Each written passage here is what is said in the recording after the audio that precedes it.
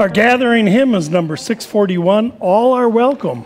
As Abel, I invite you to stand.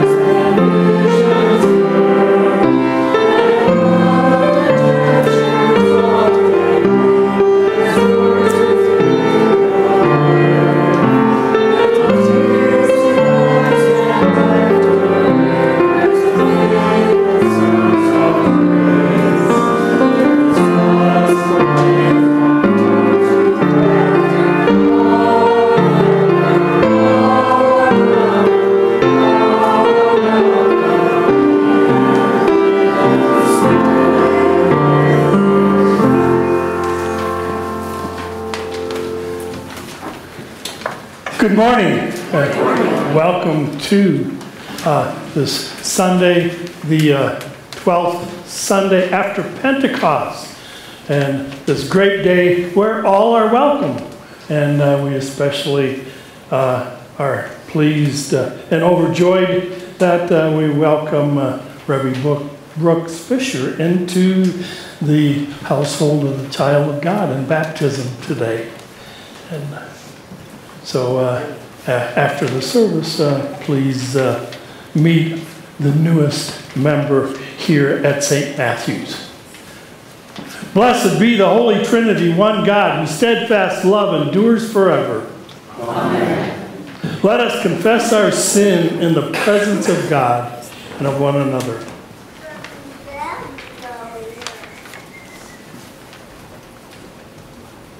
Merciful God, We confess that we have not followed your path, but have chosen our own way.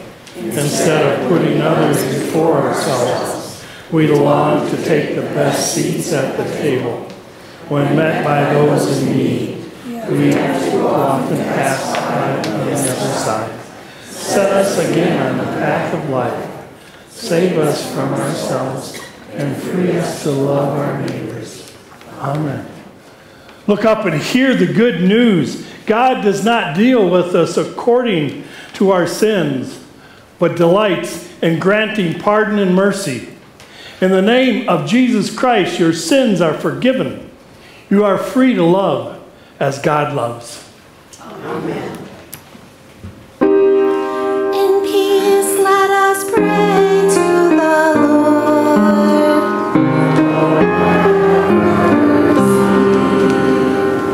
For the peace from above and for our salvation, let us pray to the Lord.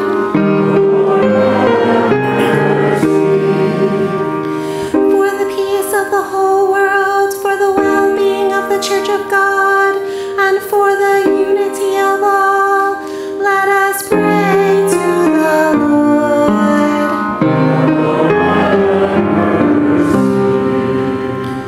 For this holy house and for all who offer here their worship and praise, let us pray to the Lord.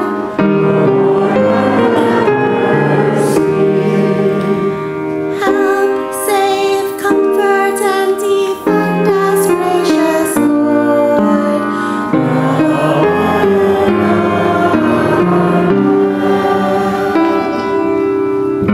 This is the peace of victory for all. Hallelujah,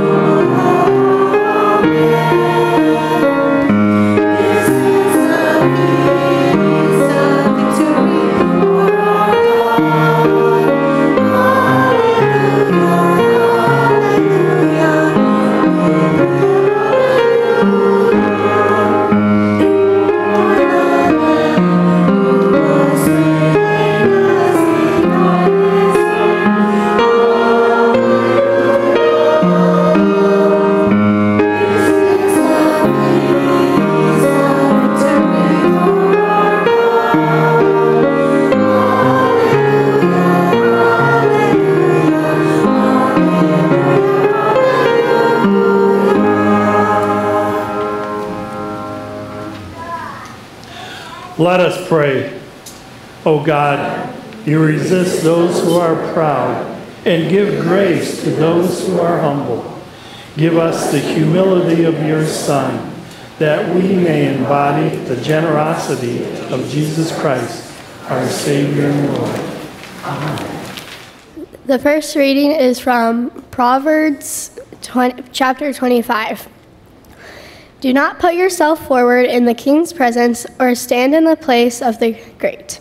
For it is better to be told, "Come up here," than to be put lower in the presence of a noble.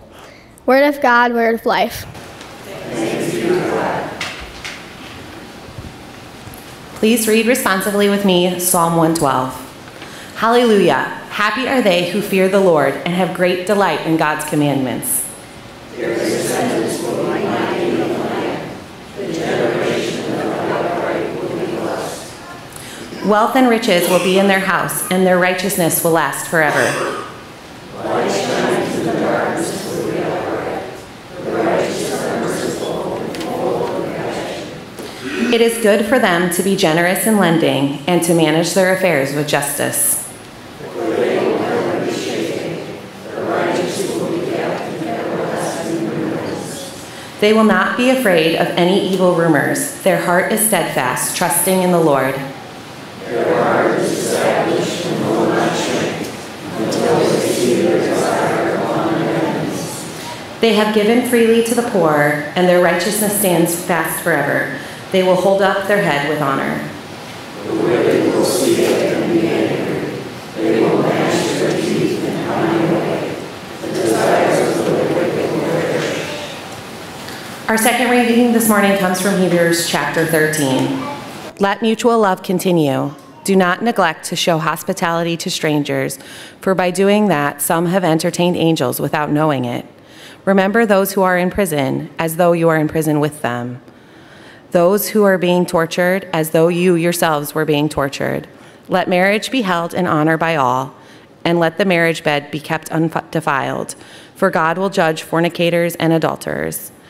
Keep your lives free from the love of money, and be content with what you have, for he has said, I will never leave you or forsake you.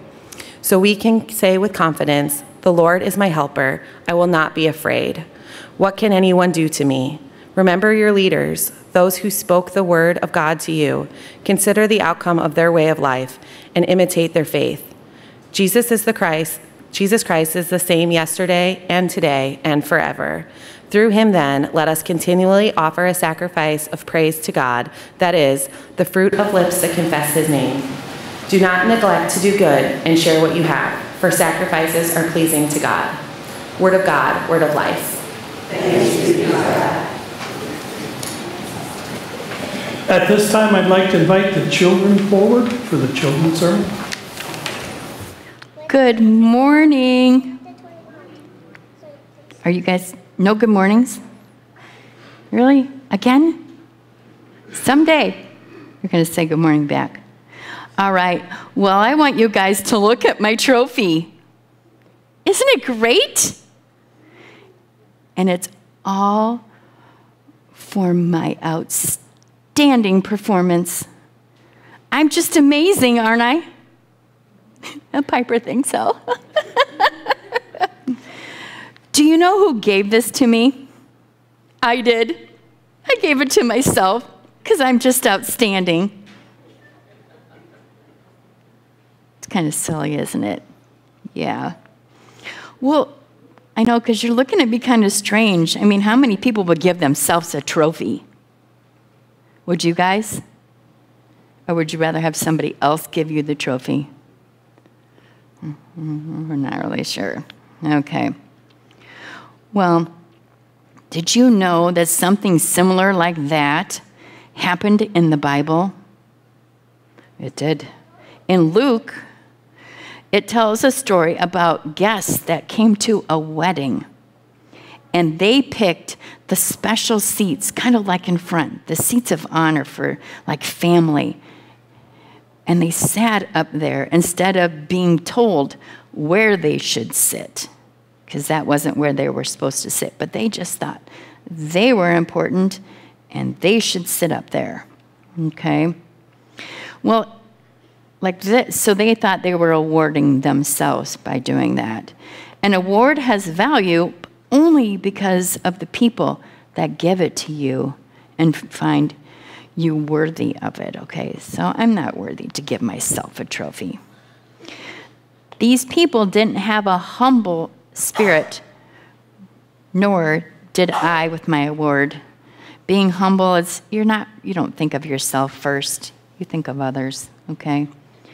And it also says in Proverbs that the Lord detests the proud of heart, means people who are proud of themselves and think they're like better. Would you rather be around a proud person who thinks they're better or somebody who thinks of other people? I would rather be around somebody who thinks of other people first. Yeah, and I hope you too. And he ended this story, Jesus ended this story by telling them, for everyone who exalts himself or thinks of himself, or exalts himself, doesn't think of himself, is humbled. And he who humbles himself will be exalted. I think I got that right. So what can we do about it? When you're waiting to be picked on a team, do you just wait quietly, hoping you'll get picked? Or do you like, me, I'm really good? Do you do that, or do you just kind of wait? I always kind of waited. Yeah. Do you ever think of yourself as better than someone else? I'm not getting much out of you guys here. You're all just listening in, which I'm great. I'm glad you're listening. It's awesome. So you might not say it out loud, but sometimes you're thinking in your heart about things. So maybe we live with a humble spirit because it's of great worth in God's eyes. So if we don't think so highly of ourselves, but we think of others, that's what God wants to hear. Okay, so let's fold our hands. Ready to fold your hands? And bow your heads. All right. Dear God, help us to remain humble and stay worthy in your eyes. In Jesus' name. Ready? Amen. All right, thank you.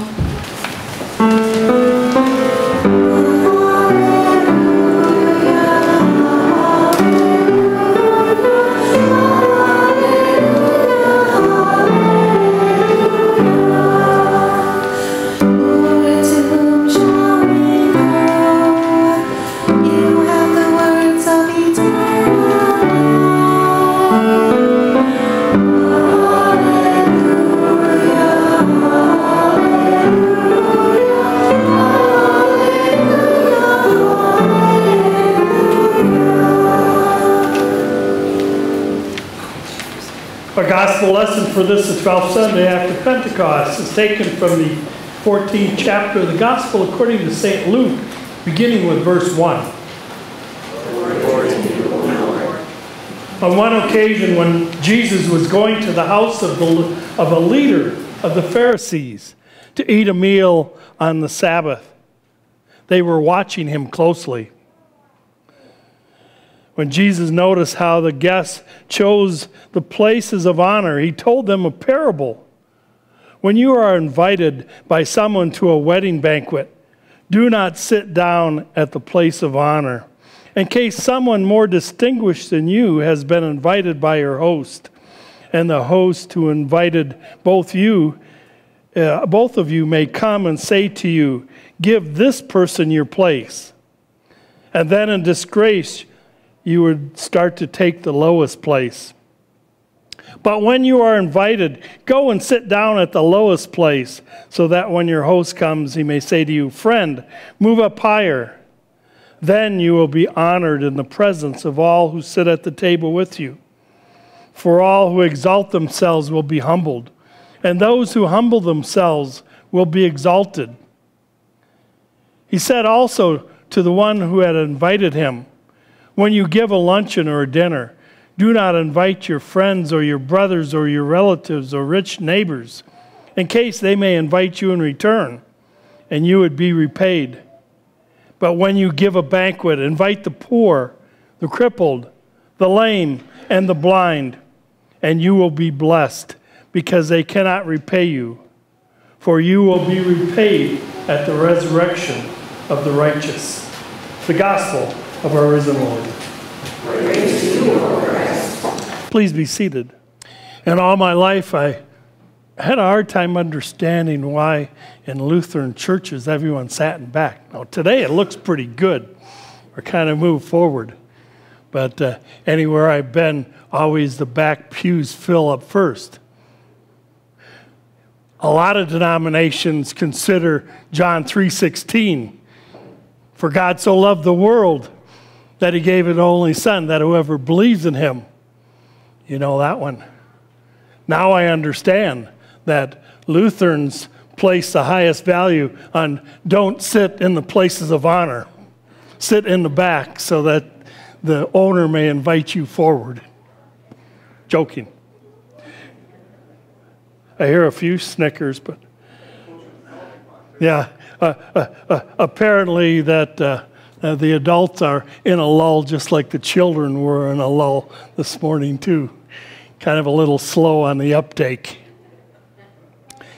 One of the most difficult tasks as I work with prospective bride and groom at their planning their wedding and helping to plan for their lives together, the most difficult thing sometimes is the seating arrangement at the reception banquet. The goal is to give the place of honor, that would be those closest to the head table or those that are in view that can see the head table, not the ones back in the corner or behind the pole. Give that place of honor to the parents, the grandparents, brothers and sisters if they're not in the wedding party, uncles and aunts. And after that, it becomes more difficult. They're afraid to hurt somebody's feelings because everybody that's invited is important to them. They can maybe avoid the stress of assigning seats by having free-for-all seating. First come, first serve. Maybe just one table for the parents of the bride and the groom. But again, there's probably going to be bruised egos of people who feel they should have a better seat. And then just before the banquet starts, poor Uncle Louis, the bride's favorite uncle, comes strolling in. He got lost on the way from the church to the banquet hall. And the only seat left is the one way over in the dark corner with some people that they barely know. So the bride comes up into her least favorite cousin and says, I'd like you to move to this table way off in the corner so Uncle Louis can sit here in front. It's embarrassing. It's a no-win situation. Because eating with others at banquets and on special events is important. I know we'll have a banquet here at First Lutheran on Saturday, where we have the funeral of Woody Woods, a longtime member here. At least at funeral banquets, we don't have assigned seating. Even when I was growing up, grew up in a large family, and all the uncles and aunts would get together at Grandma's house. There'd be a long table, and then they'd put additional tables and cover them with tablecloths so it all looked like one. And all the adults would sit there, and some of the adult cousins, and the kids would be off in another room on card tables, kind of lined up by age. And if one of the cousins, like Cousin Mike, he liked to move himself forward, because Mike would move forward and people would say, hey, I'm older than you, you should go back to that other table. And Grandma would have to come down and straighten it out. Say, Mike, you go down to this table. When you get older, then you can come up to this adult table. Anybody relate to that? Banquets are important to us. Eating together is important with us. And so it was in Jesus' time, that banquets and eating together was an important time. Special meals where respected people were invited. And when special people accepted that invitation, it honored the one who invited them, the one who threw the banquet. Could say, well, come all to my banquet. You know who's coming? And then they would say his name. Jesus, as a respected rabbi, was one of those that people wanted to come to their banquet so that they would be honored by his presence and other people would want to be there. To be seen with the rich and the powerful, to be honored, increases a person's status. That might seem trivial to us, but I remind you that in Jesus' time, and even nowadays in the Middle East, this was a collective society. They were like a family that helped each other. The ones who were well off would give favors to the ones who weren't as well off. And that gave them honor. So that having honor at a banquet, people would look at you and say, hey, that's an honored person, so I could ask a favor of them and they'll be able to help me. Or those people in the higher stratus would look and say, hey, they're sitting at an honored place, so if they ask me for a favor, I'm going to give them one. I'm going to grant their wish. It makes your life better to be honored. In our gospel lesson today, Jesus noticed how the people were jockeying for position, trying to find that good place, that place of honor. They wanted to be ahead of people they thought they were more important than. And Jesus quotes our first reading from Proverbs that reads, "Do not put yourself forward in the king's presence or stand in the place of the great. For it is better to be told to come up here than to be put lower in the presence of the noble." Is Jesus really teaching us how to gain favor in others' eyes by feigning humbleness, by faking humbleness, that somebody will move us up? Verse 10 in our reading is a little bit of a mistranslation, I'm afraid. It says, friend, someone will come to you. Oh, but when you are invited, go and sit in the lowest place. So when your host comes and sees you, he says, friend, move up higher.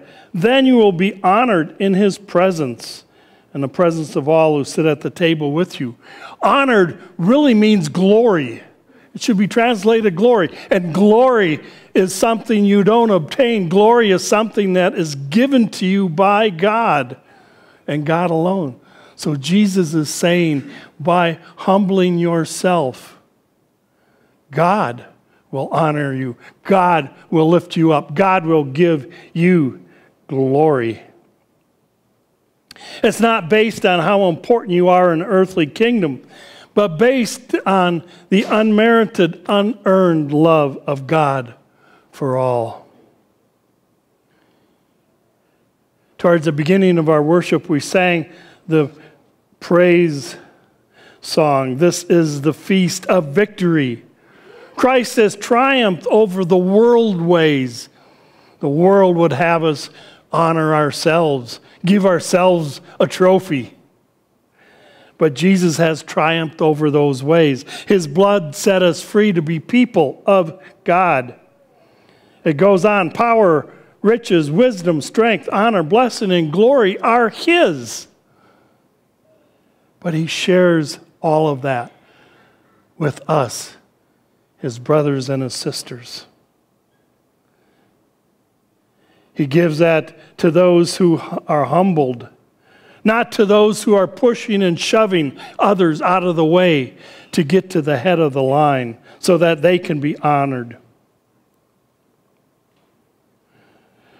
Jesus honors, gives glory to those who wait, those who are humble, to those who wish to stand together with the community of God rather than their desire to stand out in the community of God above others. This feast of the Lamb who was slain has room for all, and all of the places are equal at this banquet table. It's like a big round table Our invitation to this banquet, God invites all of his family, the family of God. Those who are in Christ, as Paul tells us in Ephesians 1, verses 13 and 14.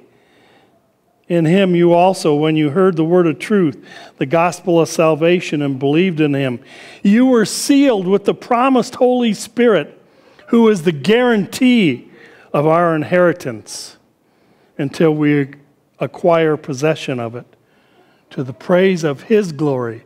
The seal of the Holy Spirit guarantees our place at God's table. In the waters of baptism is God's promise that we become in Christ, that we receive the inheritance, Christ's inheritance, as sons and daughters, as brothers and sisters of Jesus. Indeed, it is a mystery, something that we ponder over, something that we're amazed at, but it's not something we can really figure out on our own. We accept that mystery by faith. Reverend Brooks is coming forward. She's sleeping so peacefully now. Is coming forward with her parents and her sponsors, those who will be responsible for her spiritual growth as a child of God. And these waters of baptism, right here, she will be in Christ, sealed with the Holy Spirit. God's promise that she has and she will receive her inheritance, her place at the banquet table of the feast of the Lamb of God, Jesus Christ. Amen. At this time, I invite forward Reverend Brooks Fisher and her. God, who is rich in mercy, gives us new birth into a living hope through the sacrament of baptism. By water and by the word, God delivers us from sin and death and raises us to new life in Jesus Christ. We are all united with the baptized in one body of Christ, anointed with the gift of the Holy Spirit, and joined in God's mission for the life of the world. Parents, Noah and Olivia, called by the Holy Spirit, trusting in the grace and the love of God. Do you desire to have your daughter, Rebby Brooks Fritz, baptized into Christ? If so, say, we do.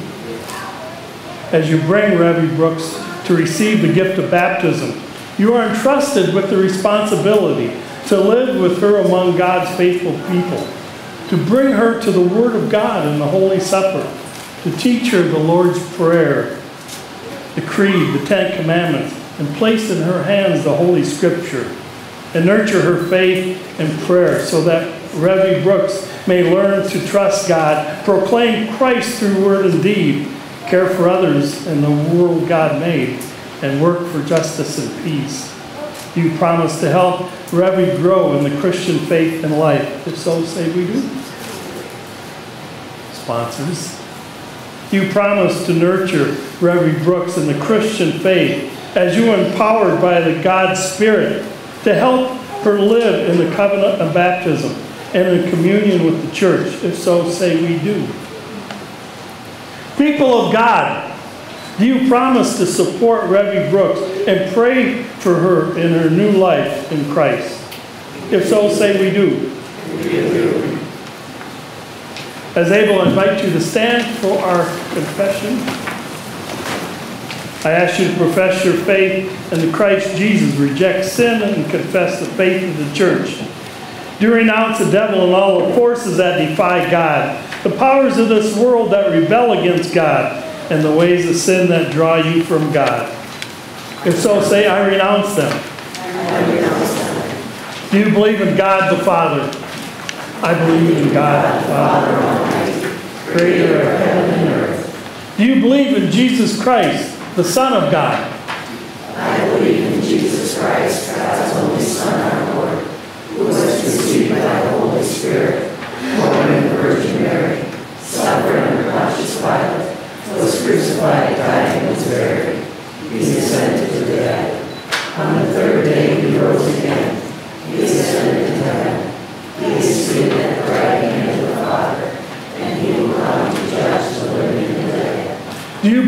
God, the Holy Spirit. I believe in the Holy Spirit, the Holy Catholic Church, the communion of saints, the forgiveness of sins, the resurrection of the body, and the life everlasting. The Lord be with you. And also with you. Let us give thanks to the Lord our God. It is right to give our thanks and praise. I invite you to be seated.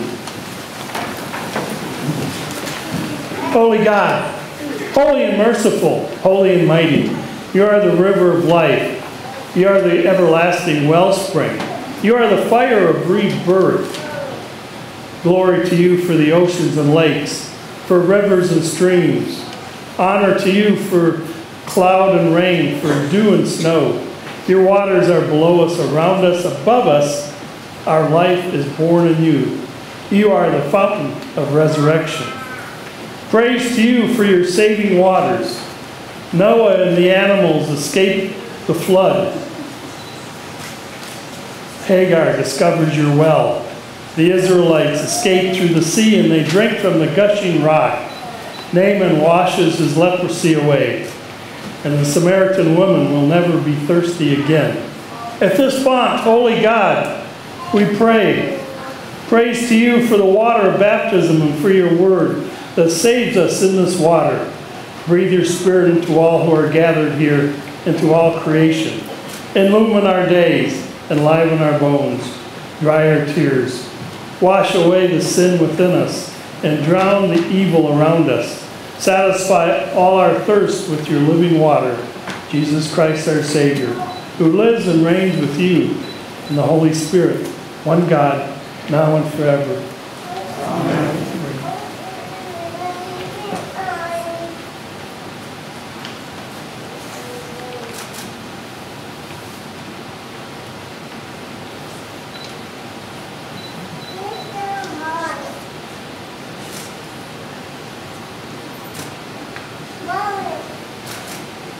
Rabbi Brooks Fritz, I baptize you in the name of the Father, and of the Son, and of the Holy Spirit.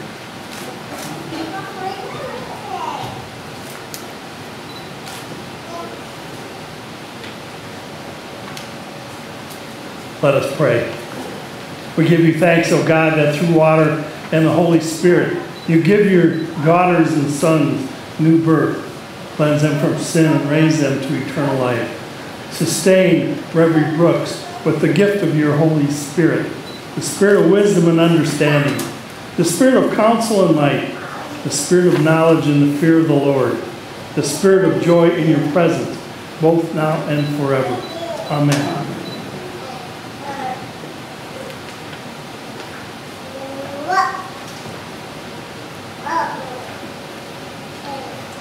Reverend Brooks, you have been sealed by the Holy Spirit and marked with the sign of the cross of Christ forever. She was very happy that she was sealed. Very happy. And so are we all, right?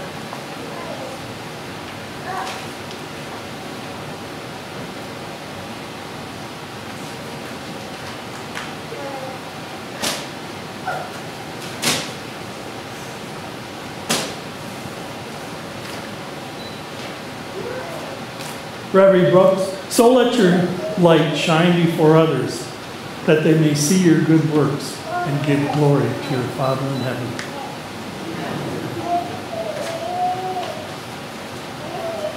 Let us welcome the newly baptized. We welcome you into the body of Christ and into the nation we share. Join us in giving thanks and praise to God and bearing God's creative and redeeming word into all the world. You may return.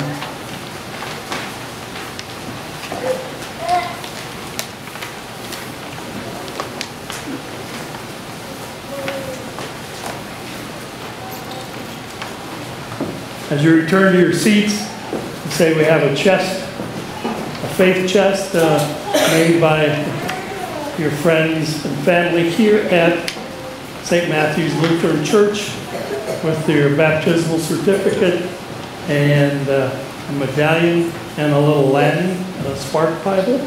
and a prayer shawl. Welcome.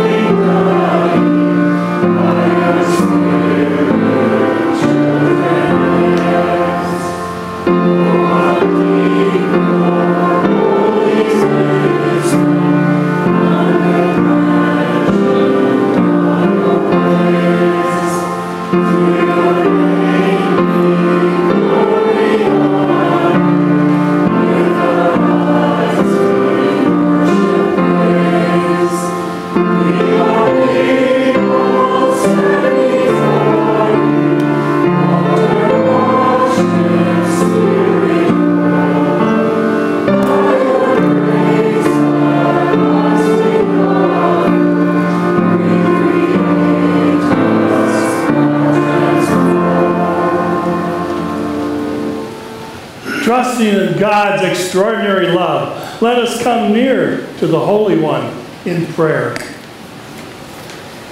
For the church and its leaders, we pray, uphold all deacons, pastors, and bishops who serve and teach your people. Awaken in your church a spirit of invitation that reaches ever outward. Work through the ministry of your people, especially LRI Lutheran Parish, Lutheran World Relief, and Christmas for Kids. Merciful God, for the well-being of creation and its inhabitants, we pray. Stir in us reverent awe for the beauty of the natural world, for oceans and lakes, rivers and streams, forests and deserts. Merciful God, for the nations and the peoples of the world, we pray. Sustain the efforts of those who pursue justice and equity for all. Defend and accompany all immigrants and refugees, and all who are persecuted for their ethnic origin or religious beliefs. Protect those serving overseas, especially Kelsey. Merciful God,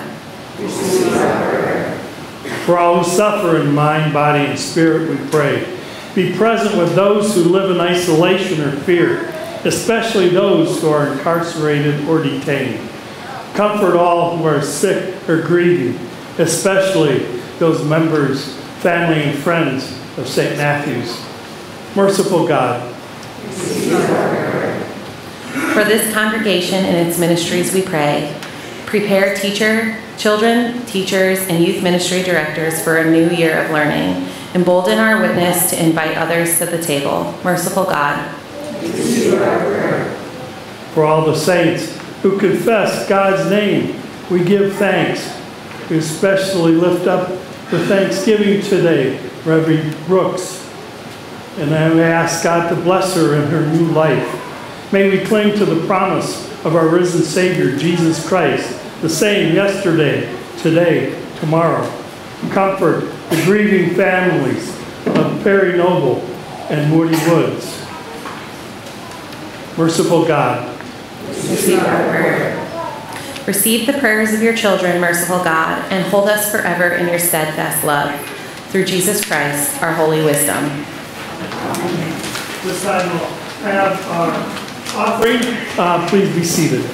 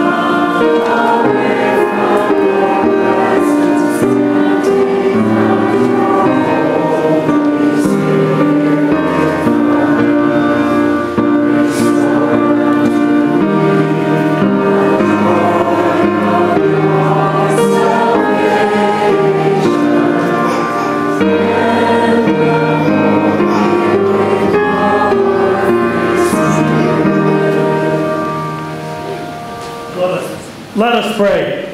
God of abundance, you have set before us a plentiful harvest. As we feast on your goodness, strengthen us to labor in your field and equip us to bear fruit for the good of all. In the name of Jesus. Amen.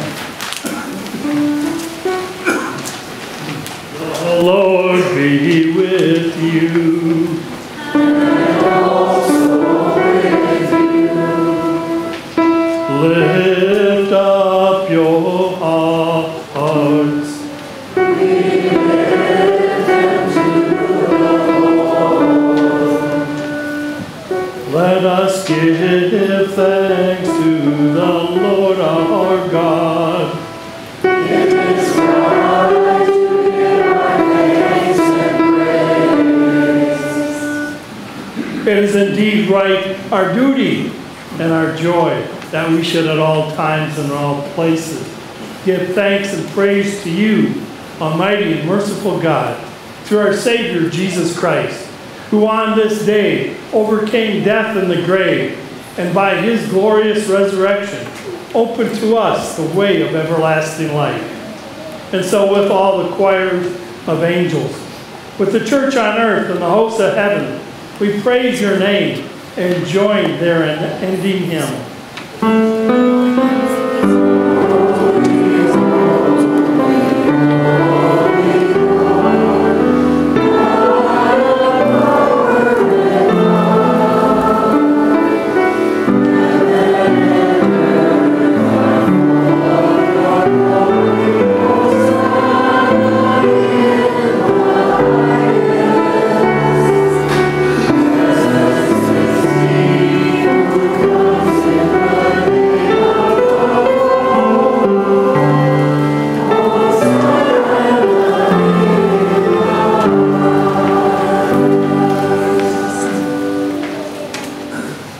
And in the night in which he was betrayed, our Lord Jesus took bread, gave thanks, broke it, and gave it to his disciples, saying, "Take and eat. This is my body given for you.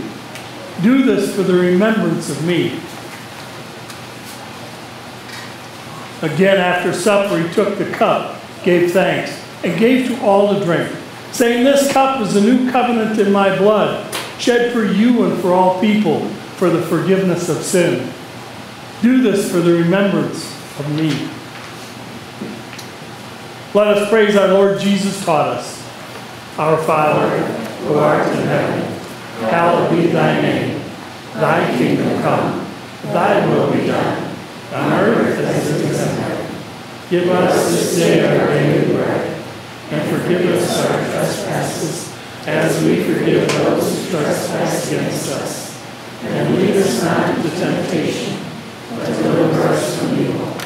For thine is the kingdom, and the power, and the glory, forever and ever. Amen. Again, I invite you to maintain our distance as you come forward for communion, and come forward with your hands open, that God gives you his grace in his Son, Christ Jesus our Lord, his body and blood. In Christ's presence, there is fullness of joy. Come to the banquet. Please be seated. Thank you.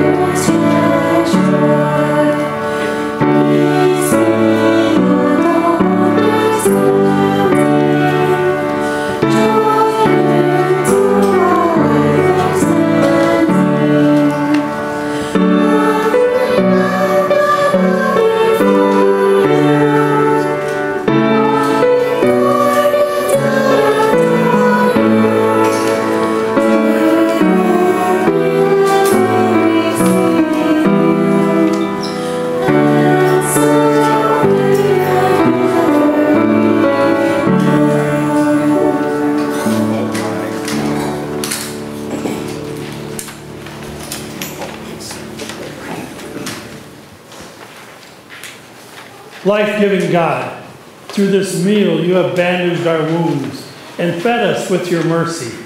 Now send us forth to live for others, both friend and stranger, that all may come to know your love.